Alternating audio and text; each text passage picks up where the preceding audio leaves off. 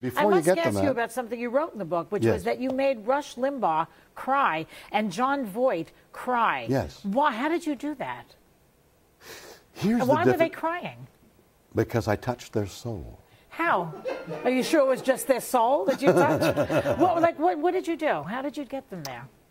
Joy, there is a way that you and I could arrive at, maybe even the limited time for your interview show, that we could trade their talking to you.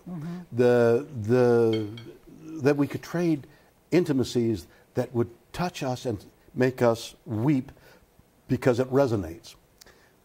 My show, Raw Nerve and even Aftermath, the two talk shows that I have, gives me the time, because we film it, to reach in slowly and find the place of your soul.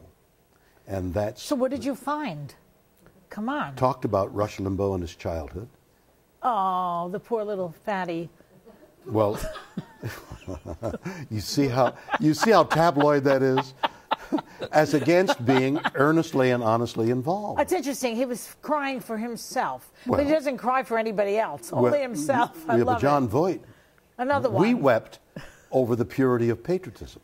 Oh, that's beautiful. But, you know, his daughter has issues with him, John Voight. I have issues with you.